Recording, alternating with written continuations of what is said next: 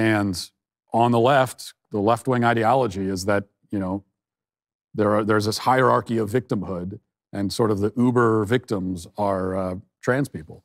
Mm-hmm. And so anytime there's a conflict between groups or conflicting rights claims, like the trans person says, I have a right to access the women's room, and the woman says, well, I have a right to privacy. Mm-hmm. On the left, because of their intersectionality victimhood math, the trans person, he wins out because he's more oppressed and he's the greater victim. So if it's just conservatives coalescing against this... Yeah, not just, but... Well, mainly. Mainly, yeah.